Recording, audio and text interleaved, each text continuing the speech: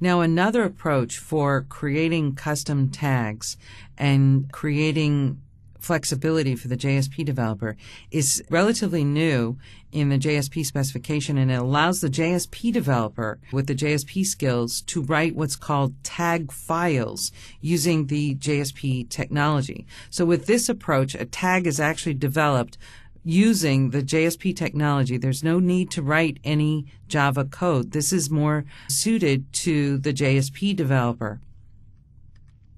It is ideal for tags that need to output complex HTML because complex HTML is what UI developers do best. There are some rules. A tag file must have a .tag extension. It can be stored inside the webinf/tags folder of the application itself, or you could package several tag files in a jar file and add the jar file to the lib folder of webinf for the web application. The name of the tag is the same as the tag file without the file extension, which must be .tag. For example, if you wanted to create a custom tag called address, the name of the file would be address.tag. Like a JSP file that gets compiled into a servlet, a tag file gets compiled into a tag class at runtime. So a very simple example of a very simple tag, in fact a tag file called simple.tag, would look like this. It's simply a JSP file with JSP tags, %at, and then the tag directive attribute, name, required, and then whatever behavior we want this tag to do, but written in JSP syntax. So in this case, the message is and some JSP expression.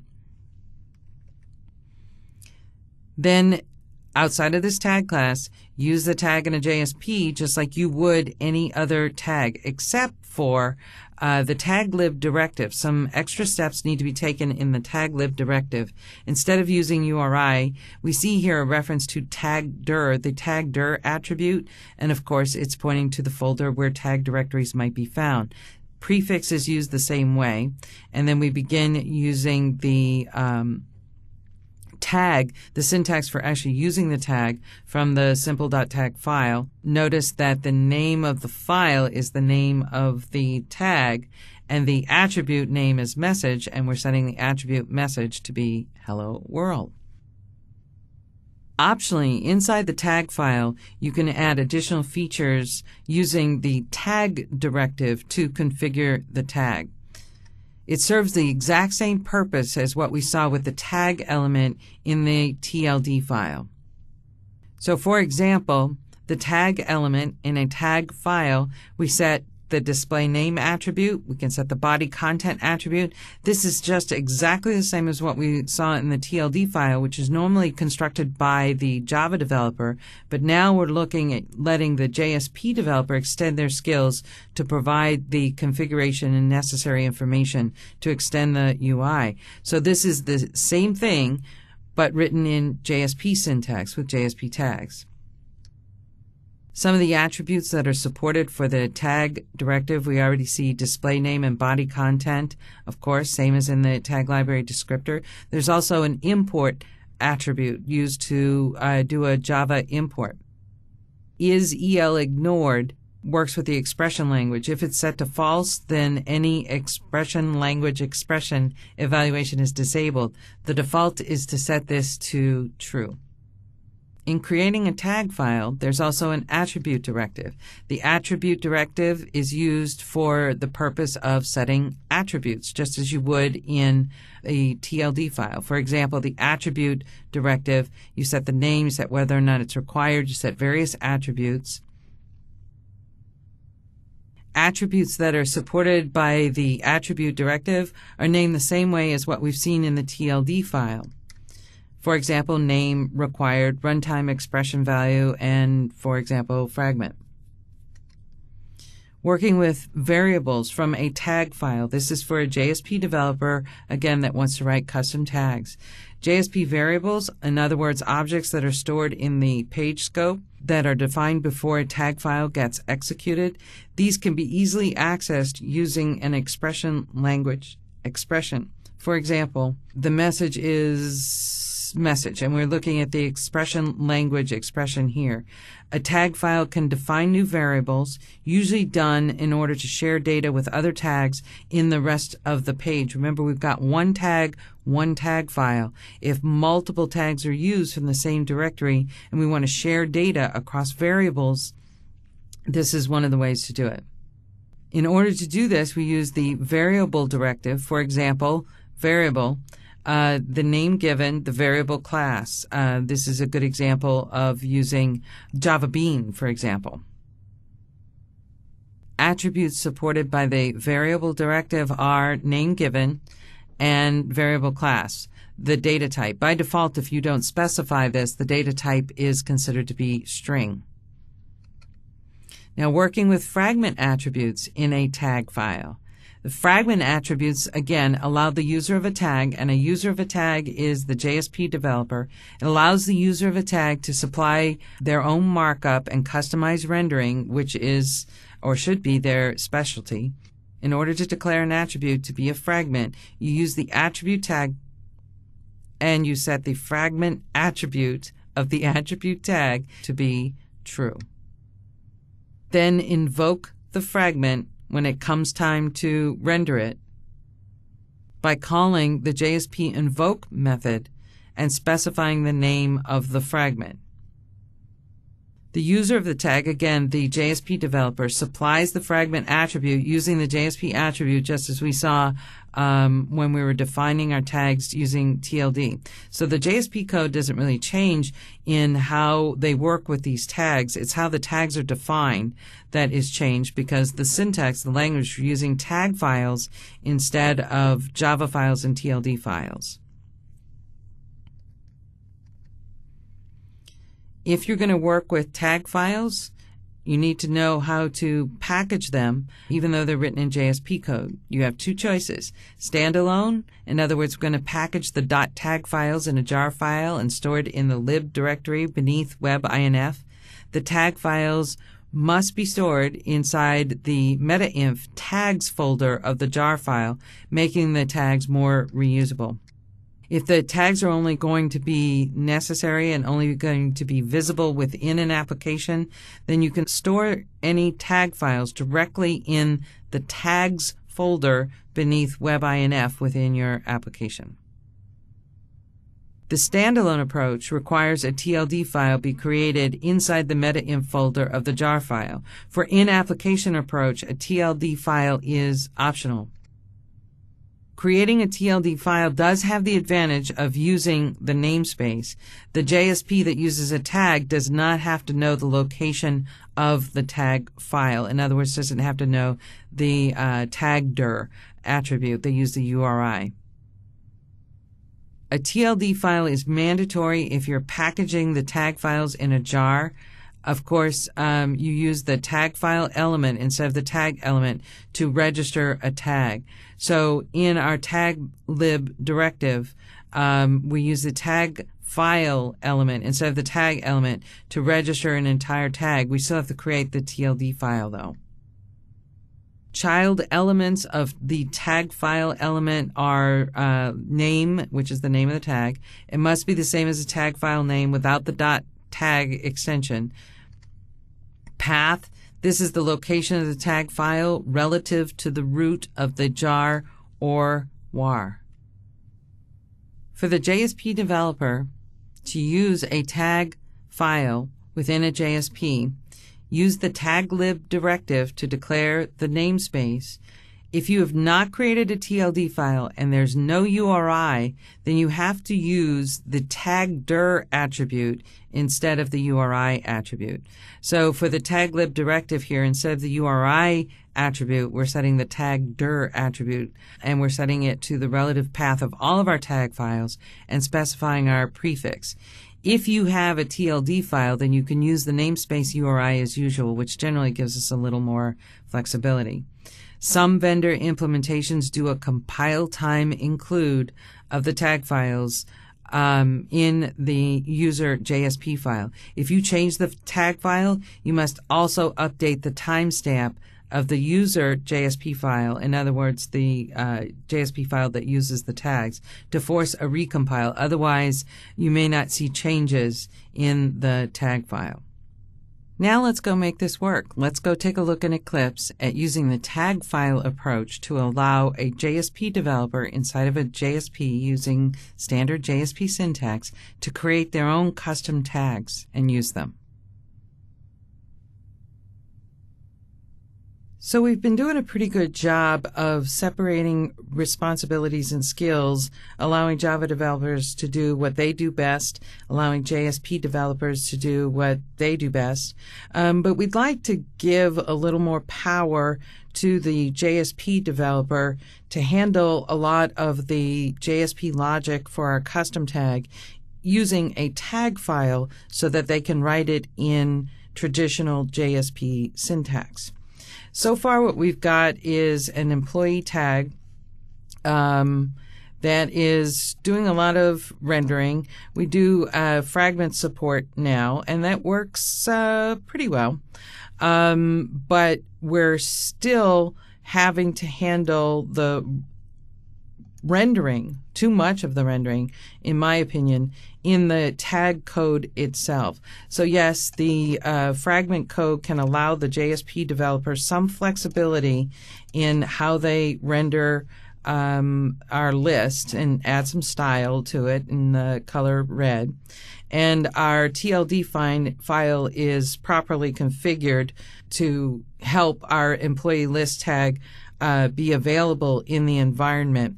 But I want to give a little more power again to the JSP developer to create what will hopefully be such awesome custom tags that they'll be reused across multiple JSPs, but let the JSP developers work this out and decide for themselves. So we're going to make some changes to these key files to implement this, and we're also going to have the JSP developer create a tag file and use the features of writing the custom tag in a tag file. Okay, so I have a very simple tag file here. I'm just going to drag it in, and we'll take a look at what it is. I'm going to drag it in and drop it into my web INF folder. Notice that my JSP developer was good enough to organize tags into a tags folder as is recommended with best practices. But if I open this file, notice it's a little, not quite a JSP file, but we're certainly using JSP syntax here. And the first line of this file, we're setting up an attribute. We're giving it a local variable name. We're setting up the type of attribute to be being a Java class. So I'm looking at the fully qualified name of the Java class. We're setting this attribute as required, and we're also indicating that this is going to be evaluated as a runtime expression value. So right here in HTML or layout code, the JSP developer is using traditional JSP syntax to write out some piece of information, including a horizontal line. Okay? Now, just to do a sanity check before we actually implement this tag, let's remind ourselves how it currently works so that we can see the difference. Yes, we've got a little bit of flexibility for the JSP developer, but we're still handling too much of what is rendering behavior. We're still handling too much of it in the Java code. Again, to test tags, to test tag libraries, we're not running the tag itself. We're not running a JSP. We're going to run our servlet that calls the JSP. So as a sanity check, let's just make sure that this works. I'm going to right-click on my servlet, choose Run As, Run on Server. And I'm watching the JBoss server publish. Hopefully that's good. And I'm watching the server start up. And I see that it's working. I've got some style. I've got my red. But I want to, again, reorganize my code, review my code, change the functionality so that going forward, the JSP developer is more responsible for handling the not the fluctuation, but handling the flexibility of the rendering of my JSP code. Okay, so I've got it working. That's fine. I've got my tag, and we understand that the JSP developer is now developing this tag. I'm going to change the list employees. We're going to make several changes along the way. I'm going to change list employees to use this new tag. In order to make this happen, we have to add another tag library descriptor. Okay? The other tag library descriptor, taglib descriptor, or taglib directive, is going to call out to this new tag that I have in the tags subdirectory. So I can copy and paste this in, or you can watch me type, which is often like watching paint dry. So I try to avoid it whenever possible when too many people are watching me. I'm actually pointing to the tags directory. Notice I'm using the tag_dir attribute instead of the URI attribute because I've put my tag file in the tags folder underneath WebINF. Now, instead of this JSP attribute element that's using name snippet from the employee tag and from the TLD file, I'm going to change my JSP to use the new tag that as I've defined it in the tag file. So, one line, cleaning it up, render the employee. So notice if I paste this in, I've reduced my code, easier to read, and the JSP developer is using this employee tag to do some layout to actually figure out what it is that they want this custom tag to do. And of course, because I've externalized this into a separate file, not only is it usable in this one JSP, but it's usable across multiple JSPs. So I've proven myself that as a JSP developer, I can handle creating custom tags. So there's no reason not to go back and clean up the other tags that are being used by other JSPs or within this JSP. So I want to make sure and change how employee list is configured because that's still in my TLD file. The only tag in my tag file is this employee tag. Okay. Why is it the only tag? Because that's actually the name of the file. That's one of the limitations is that for every tag, you're going to have a separate tag file. Okay. So in my custom TLD file, there's some modifications that I should make. First off, I'm going to take out the attribute for snippet. I'm going to take out the attribute definition for name snippet. And I'm also going to change the body content from empty to scriptless. Too many S's, but let's see if we can type this in correctly the first time. Scriptless. Oh, I did it. Yay. Okay. So what we're saying is the attribute, there's not going to be an attribute support anymore for the employee list tag. The body content will be scriptless. Okay. And in my employee list tag, remember that I handled the attribute by, I handled the attribute by creating the fragment element. Before my manager gets over here, I should organize or clean up and correct indentation, things like that in my code. I've gotten beamed in the head by C programmers for that. They tell me that my code looks horrible and they can't read it. And so whenever I need their help, I have to hurry up and quickly make it look pretty so they can read it. Okay. In my Java tag, I'm going to remove the support that I had previously put in there for various features. Okay? In my for list, in my for loop,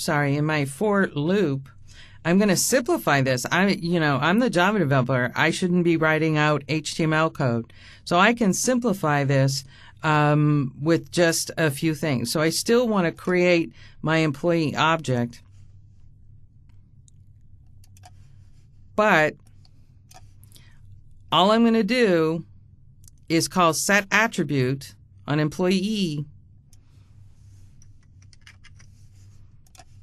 So I'm going to remove all this other code in writing out content. I'm going to set attribute employee on the employee instance. Okay? So now I've set an attribute on the JSP context, which is essentially the page context. That's the only changes I'm making. So I'm cleaning up my JSP code as well as my tag library descriptor code.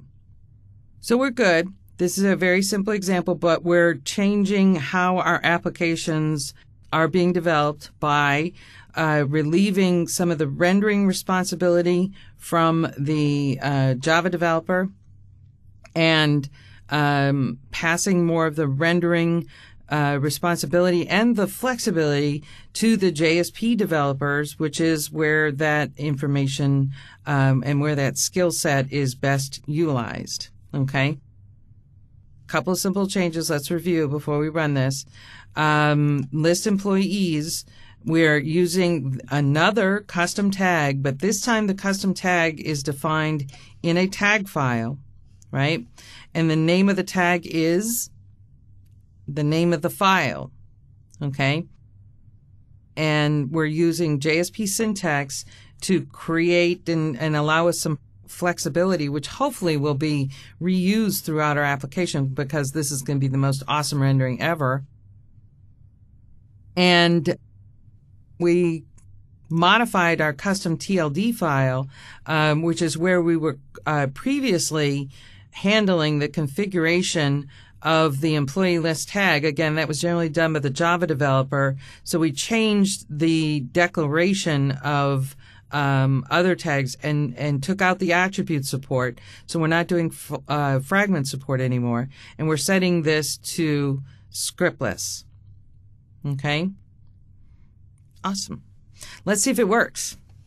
If I go to the server, notice it needs to be republished. And you know that Susan likes to publish separate from actually starting it up. So I will right-click and publish, make sure that's still successful. And of course, we've added elements to the web INF. We've made changes to Java code, in our case, the employee list tag. So things need to be recompiled. And of course, we made a change to list employees as well as custom TLD. So let's run our servlet, right-click, run as, run on server, and see if our JSP developer is getting the rendering or getting close to the rendering that they expect. And voila, no more red names. We get a horizontal line separating our names, so our JSP developers experimenting with the rendering. But they're using an employee tag, in other words, a tag file that is written in JSP syntax to write the tag and to configure the tag.